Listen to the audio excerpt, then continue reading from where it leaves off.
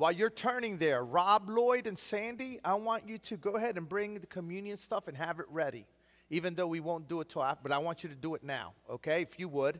And also to be, have a glove for a little bit later as you guys will pass out the little wafers, okay? Amen. You guys, I have a lot to say. I have been ministering for a long time now. And somehow it all fits together. I look forward to next week when I will give you the opportunity to talk about some of your personal victories and also acknowledge some difficult times. That's an appropriate thing to do. I like doing that on this, right around this time of year. But today, you guys, I want you to listen, okay? And if you're a member of Christ Church at the Grove, I want you to really tune it up, okay? Exodus 13, let me start at verse 17. And I'm going to skip around. I'm not going to read all the verses of the story, nor am I going to complete the story. But starting at chapter 13, verse 17, when Pharaoh let the people go, God did not lead them on to the road through the Philistine country, though that was shorter. Folks, I hope that most of you are thinking Moses, children of Israel, leaving Egypt, the famous Exodus story. That God knew of a shorter way. And if you ever look at a map of how the children of Israel traveled when they were released from Egypt, you'll say, why didn't they just go from, the short route? Here's the explanation. It wasn't because God didn't know the short route. For God said if they face war, they might change their minds and return to Egypt. So God led the people around by the desert road toward the Red Sea. And the Israelites went up out of Egypt ready for battle. Let me skip over now to chapter 14, verse 10.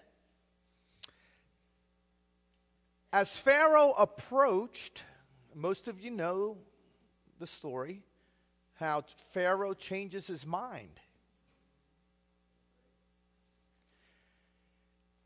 The Israelites looked up, and there were the Egyptians marching after them. And the Israelites were terrified. They cried out to the Lord. They said to Moses, was it because there were no graves in Egypt that you brought us to the desert to die? What have you done to us by bringing us out of Egypt? Didn't we say to you in Egypt, leave us alone? Let us serve the Egyptians. It would have been better for us to serve the Egyptians than to die in the desert. Moses answered the people, do not be afraid, stand firm, and you'll see the deliverance the Lord will bring you today. The Egyptians you see today, you'll never see again. The Lord will fight for you. You only need to be still.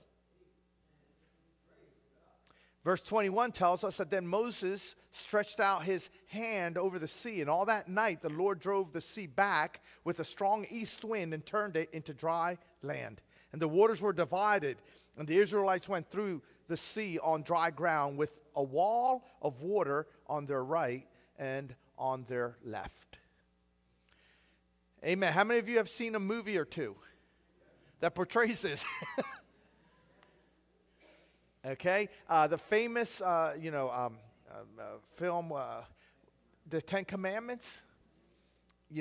Back in the day when they didn't have all the computerization, amen, they struggled a little bit to create this scene.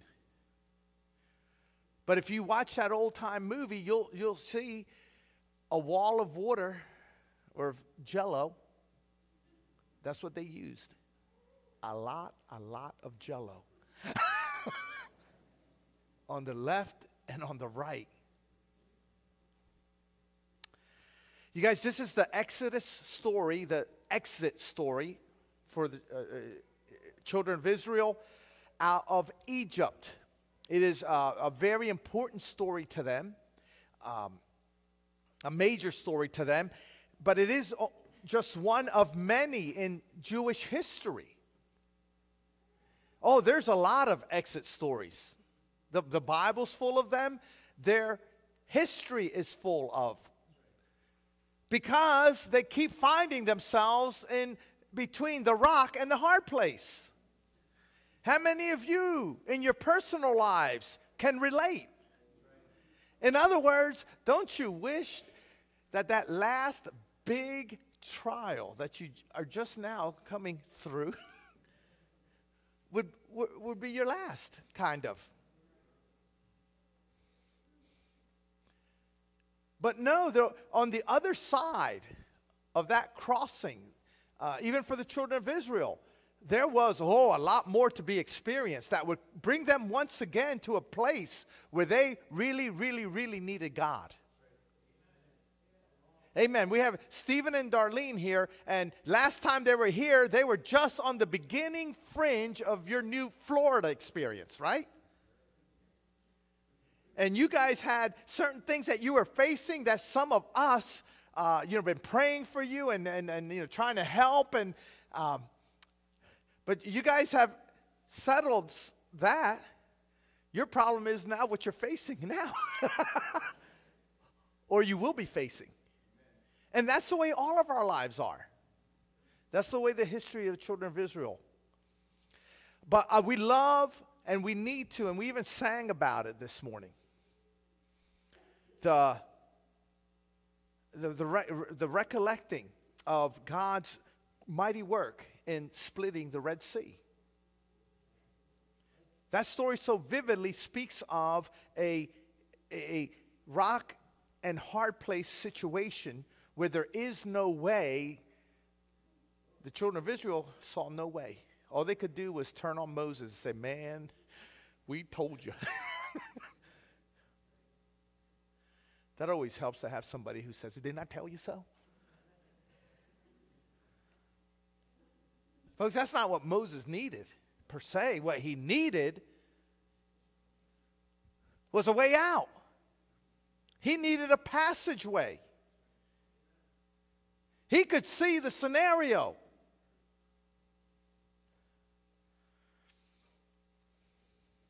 And all of a sudden, through the course of the night, a mighty wind starts blowing. God miraculously holds back the Egyptians from proceeding just long enough to give the wind a chance to do some phenomenon with the Red Sea, which all of a sudden, we got a pretty tall wall there, a pretty tall wall over here, but that's something like that happened, where the Red Sea now has a passageway where there was no passageway. Amen. If you will, a door appeared. Now, what to do?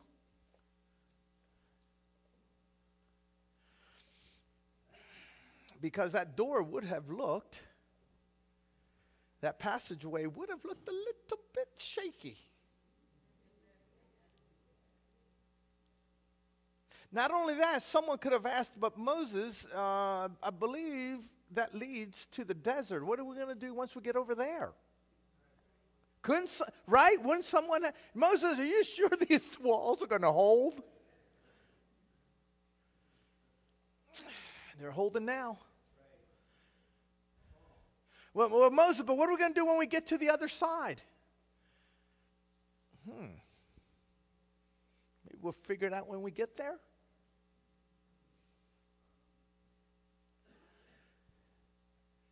Maybe the God who has provided this way will provide another way once we get over there.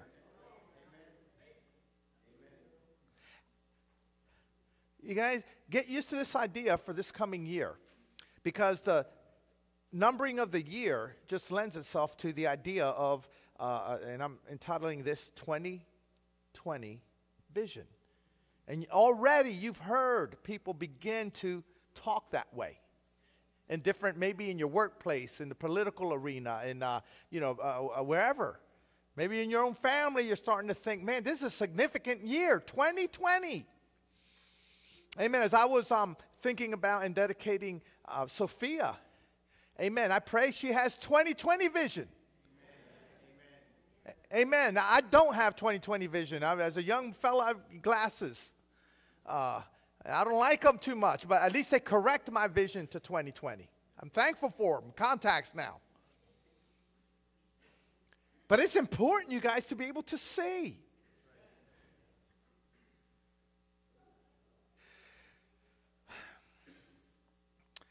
How many of you have heard that God works his wonders? God works in mysterious ways his wonders to perform. How many of you have heard some little saying like that? Okay? I've looked it up. Not in the Bible. I'm not sure where it comes from. Probably some famous poem or something. The idea is in the Bible.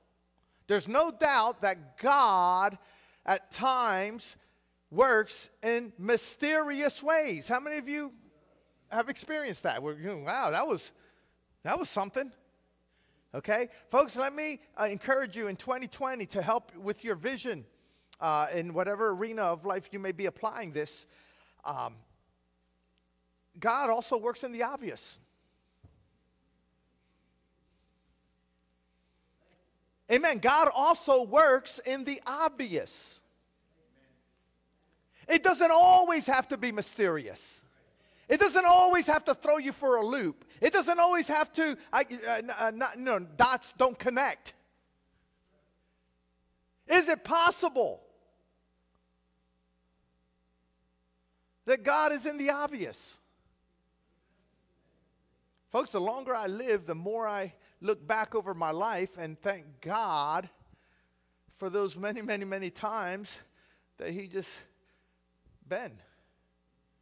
Door.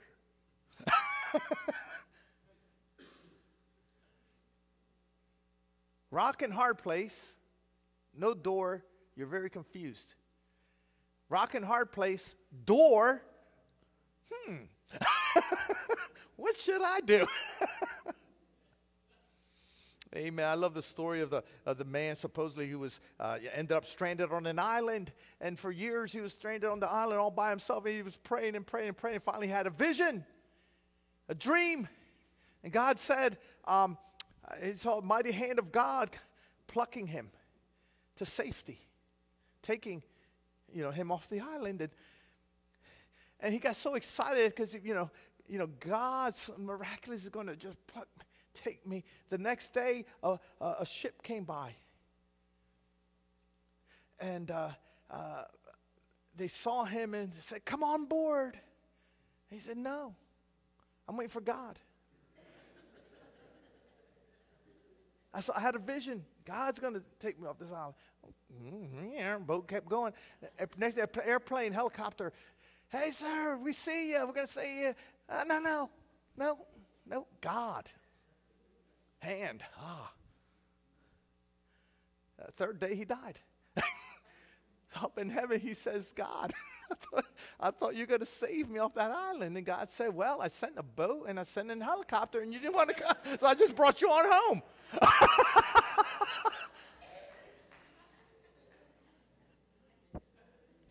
Folks, the God of the mysterious can be the God also in the obvious. Amen. Our problem sometimes is that we want to know it all, or at least we think we do. Folks, most of us need to thank God that he doesn't show us all our lives. It paralyzed some of us tremendously. Folks, I like the analogy that talks about a car. When you're on a trip and it starts getting dark, you turn on your headlights. Those headlights shine but so far, but they will keep you moving. I'm thankful for headlights. If it gets dark enough, you turn the things on, you'll have to stop. But the headlights will take, but the headlights don't usually shine all the way to your destination. And in life, that's kind of what we want God to do. When what we need to do is be thankful for the headlights that keep us moving. Isaiah 30, verse 19 and 20. This was a dark period in the children of Israel's lives under Assyrian attack. And And God begins to talk to them about restoration and deliverance. And one of the things he says, "O people of Zion who live in Jerusalem, you'll weep no more. How gracious he will be when you cry for help. As soon as he hears, he will answer you." And although the Lord gives you the bread of adversity and the water of affliction, so that was their current state. He says, your teachers will be hidden no more. With your own eyes, you'll see them. And whether you turn to the right or to the left, your ears will hear a voice behind you saying, "This is the way. Walk in it." Folks, this idea of teachers is comparable to what we would call leaders. That God has always used leaders. Amen. Have you ever noticed in the Bible story that it's always through leader types that God is moving and providing? And so, Moses said, "I know that it looks scary, but we were in a real hard way. I see a passageway. Let's walk in it."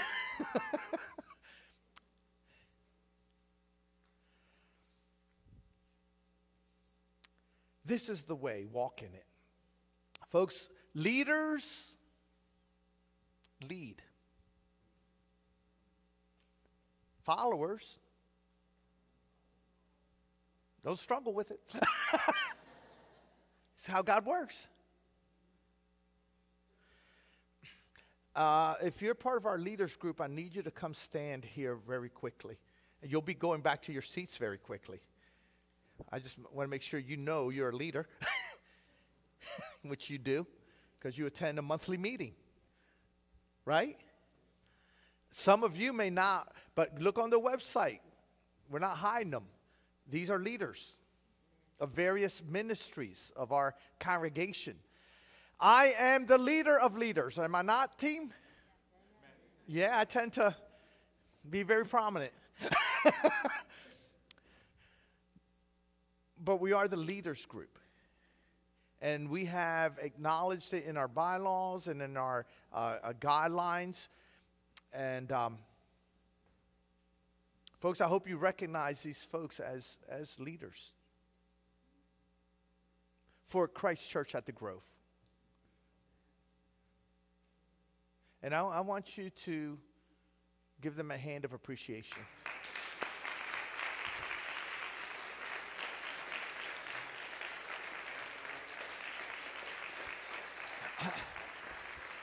Now, I am thankful for our group that is wise enough to understand that leaders who have no followers are simply people taking a walk. That unless we are bringing others called followers along with us, we're kidding ourselves. We're just taking a walk if nobody's following. We appreciate your attitude. We appreciate your cooperation. You guys, I hope that you appreciate that we don't deem ourselves more important. We acknowledge that God has called us to a different function within our body. And it's not because we're the smartest knives in the drawer, because we're not. But we are the appointed leaders at this point in time. And we are interested in hearing from God. This is the way. And then turning to you and say, "Hey, let's walk in it." Okay? So you guys, with that, I want to announce that the leaders group unanimously, because we're not always unanimous, but this was unanimous, have reached a important decision. And we want to begin to help bring you along. Thank you, you guys. You may be seated. Yes.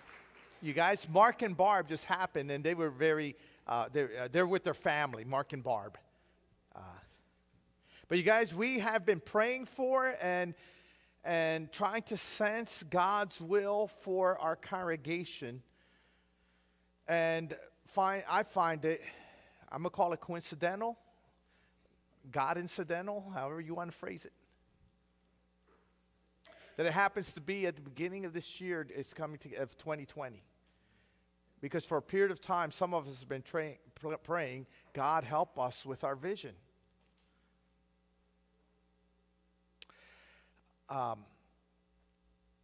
There has appeared to us miraculously what we are seeing as an open door. And it has to do with the availability of a church building that's just 2 miles down the road. Familiar to, I hope, most of you, if you travel 896 and you hit the bend where Appleton Road goes straight, but 896 turns hard to the left, that there's an old Avon Grove Elementary School on your right-hand side. Right across the street, you guys, would be Kimballsville United Methodist Church. And it is no secret, and some of you have even asked us if we're, for a while now, it's been on the market. Okay? And if you've asked me, I would have told you, oh, yeah, we're aware and we're interested. Of course, I've told you for years now, nothing's off the table. Nothing's on the table sometimes, but nothing's off the table either. And at the beginning of last year, the folks that we rent from did remind us that we were renters, not for any mean purposes. They were very sheepish about it. But they have, Christian Life Center has a new pastor. He's a younger man. They've got some visions about some things, and they felt a need to at least remind us, not that they were asking us to leave. With that, last year, we told you that we were aware of a church, Media Mennonite, and that we were going to explore that possibility. Unbeknownst to myself, God was preparing us.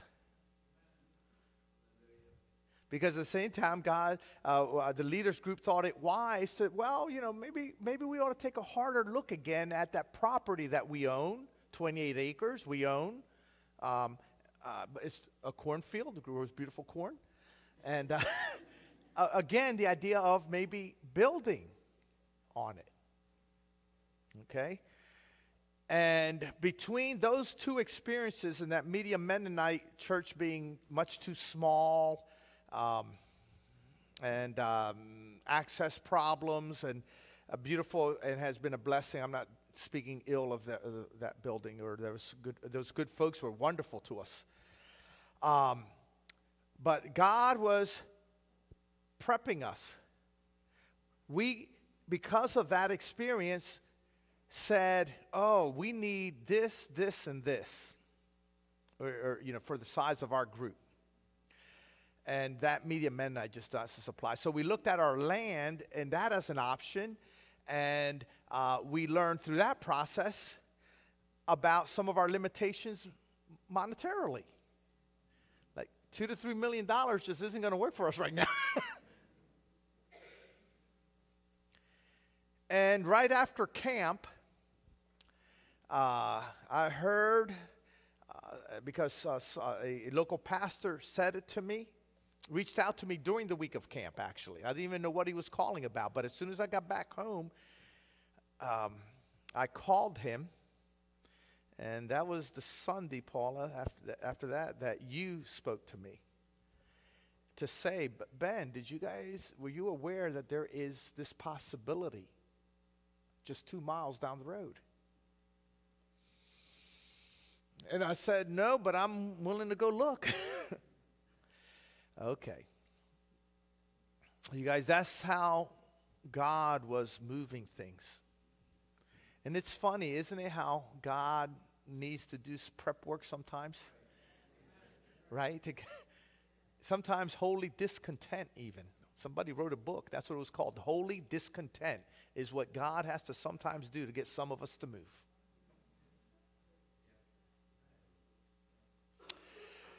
Okay, you guys, so the bottom line, we are looking to have reached a point where in discussions with them, we have an agreed upon price. Their congregation has to vote on it. they do that next week. So everything I'm telling you, if their congregation votes no-go, then it's no-go. Okay. It would be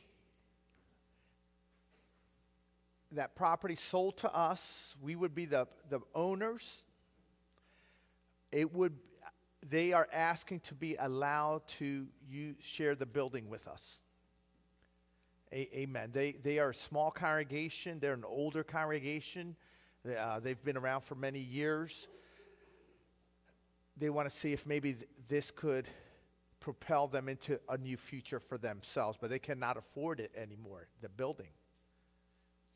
So it would be God taking us after 12 years of being the renter and now making us the owner and saying, oh, by the way, how are you going to treat the renters? That's the way I look at it. I've appreciated every good and kind act that our church group has been able to receive.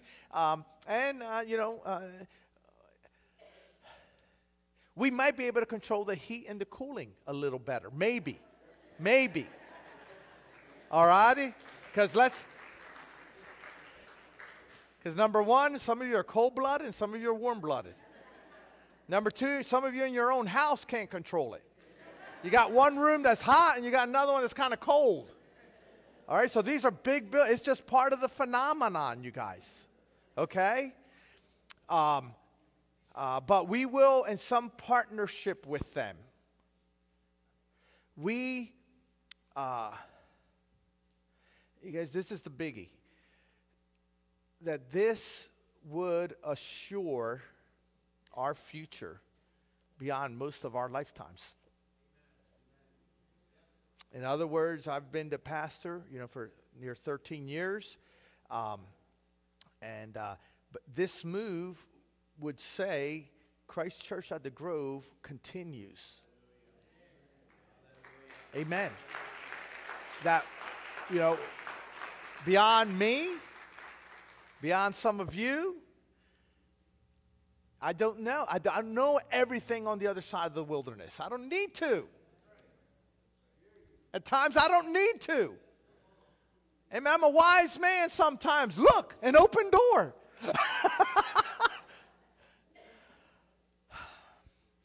But that thrills me for our younger families. We will continue to hold on to the land tract. The land tract right now isn't involved in the negotiations and the pricing. It would require us to get a loan from the bank. We have some savings. We would have to approach the bank about a $500,000 loan. Oh, good. Nobody gasped. Nobody gasped. Because, folks, there's people around here locally buying homes at that price.